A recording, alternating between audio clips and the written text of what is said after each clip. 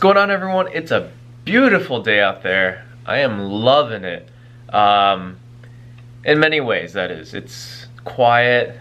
It's starting to, I think it's spring right now pretty much, so it's a really beautiful day out. I mean, let's check it out. Oh, it's gorgeous outside. I mean, it is like legit beautiful day.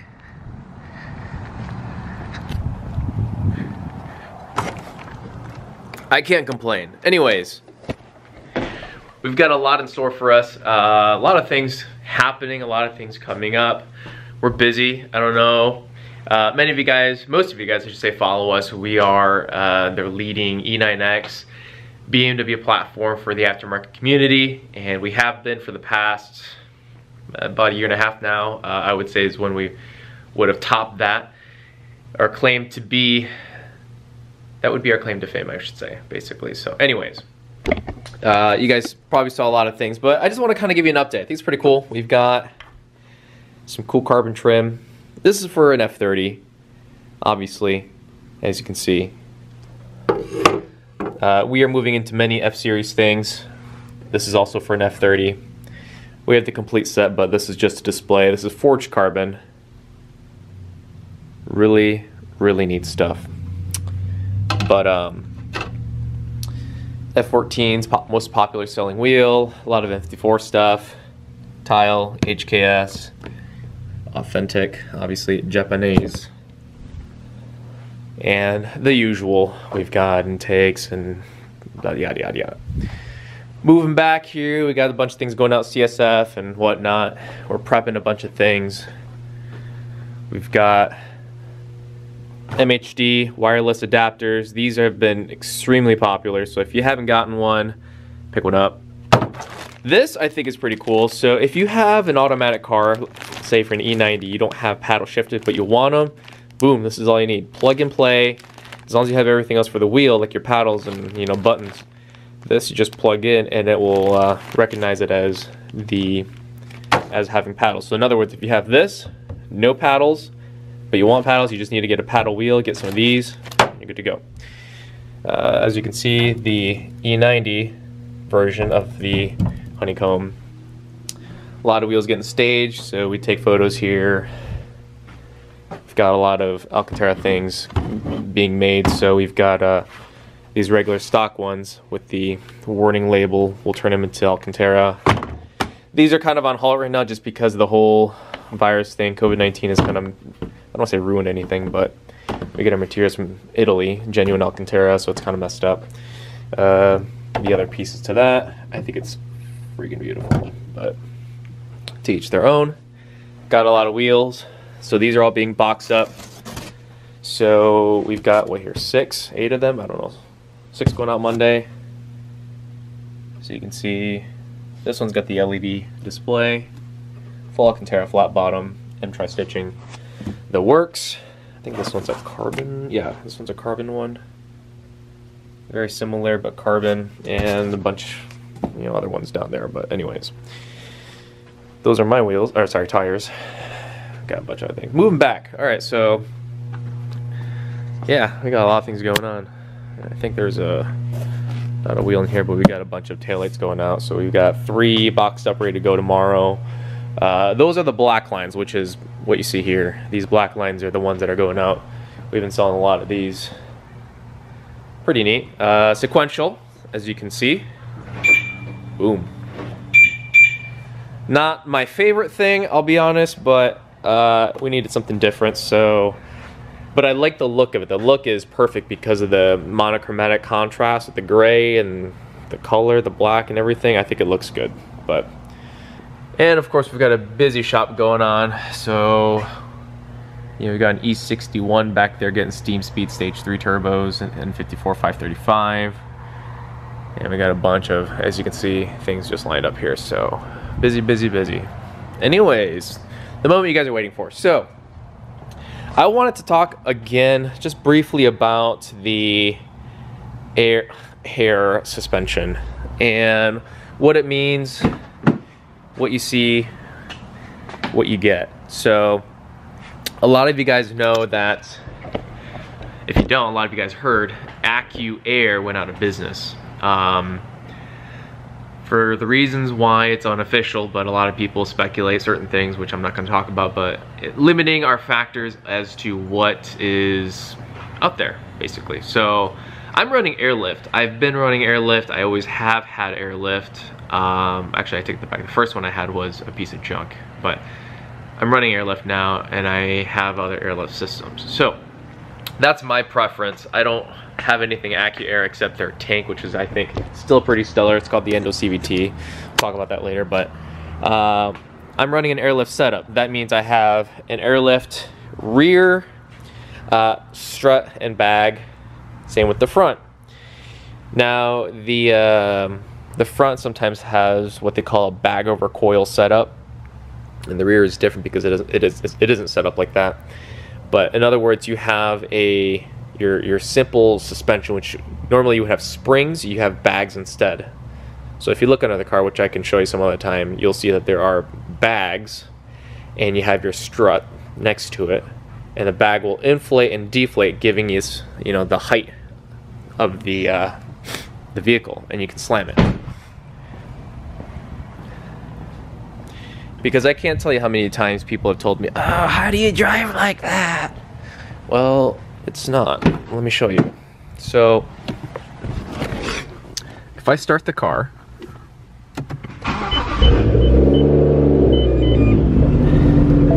this is my controller. Now, my controller allows me to set the height setting and monitor my system. This is an old Airlift controller. They call this the V2 management system. So they have newer, flashier ones, but this is the one that I use, and I think it works fine, to be honest. So you have 4 buttons here, and I'm going to kind of give you a demonstration of what they do. So just looking at it now, you can see there are 4 numbers that go across. That is the PSI of each corner. Front left, front right, rear left, rear right. This is my tank, the PSI of basically how much air I have in my tank. So if I were to press the first one here, you can see that's my setting. 49, 49, 69, 69. That's what basically I would set my height to. So in other words, from where it is, it would probably go up a little bit. Now my next setting is a little bit higher, 55, 79, 79. For example, this would probably be like my, if I wanted to maybe drive with a passenger or two, something like that. This would be my ride height, which is the first one. Passenger, maybe clearing some big speed bumps or going up some really big stuff, the numbers go higher. Those are my 3 settings that I use typically. And this one here is probably my, lower height, and then down here would probably be like rolling into shows, something like that. If it's a flat surface, I can get down to like 30 front, 50 rear. And this is my usually what I use to I guess have like my photo shoots. Aired out front, 32 in the rear. I don't really like tucking the rear tires, so that's kind of where I have it. And this is zeroed out and all the way up. So that's just what I use. So let me show you what that looks like. So if I were to go to, say, the, let's do this one. Let me show you this one. So we're gonna go ahead and press this, confirm, and it starts to drop.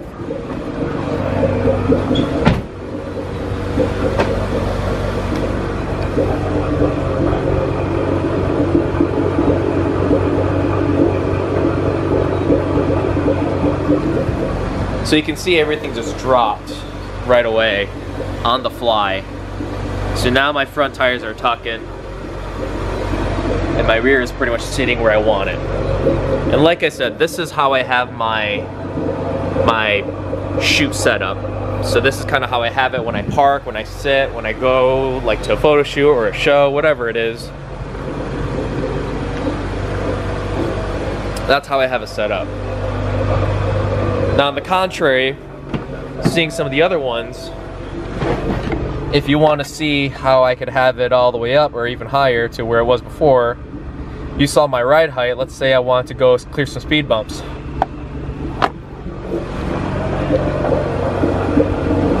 See that? it's going higher still. Likewise in the front, thus giving me the ability to kind of clear some stuff, speed bumps or going up something steep, you know, per se. But then I can drive it like this. So it's flexible and it goes on the fly, and it's all managed by your controller, which is your management system. I have a tank and compressor, which you can hear running actually, back here.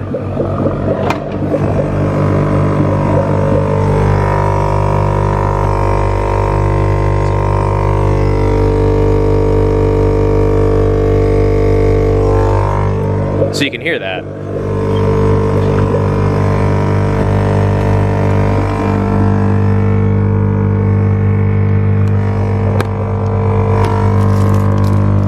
And there's my management.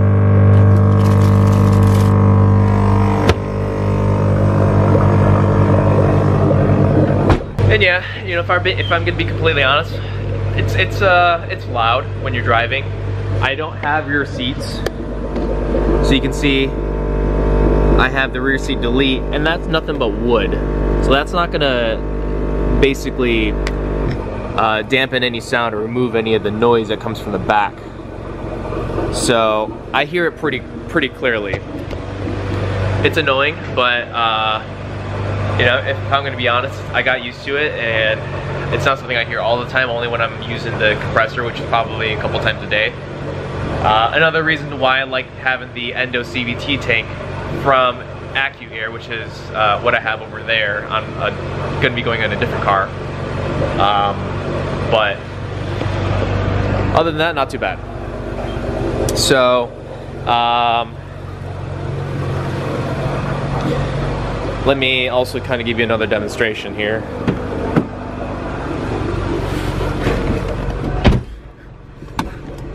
Let's pull up to the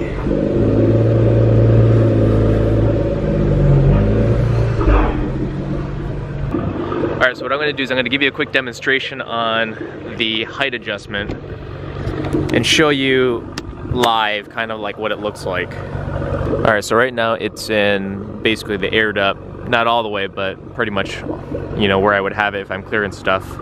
And I'll go all the way down to the not the 0, but the one that I used to park. So